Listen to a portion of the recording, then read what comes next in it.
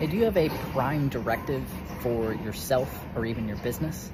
Well, a prime directive, if you don't know what it is, prime comes from Latin, which is the Latin root, which is prim, and it means first. And directive comes from Latin, and I forget what the actual Latin term is, or how you would pronounce it, but it comes from the Latin and it means to provide a course of direction. It means to guide someone. So that first directive, that prime directive, is what actually guides you through your life. And we all have them in a way, we just may not have actually articulated it. But the thing is, there's three things that you need to articulate within your prime directive. And it comes down to the three core markets of business. It's health, wealth, and relationships. So if you have a mission or a purpose in life and you want to turn that into a prime directive that guides your daily actions, add in how that actually affects your health, how that affects your wealth, and how that affects your relationships, and it'll be that much more effective.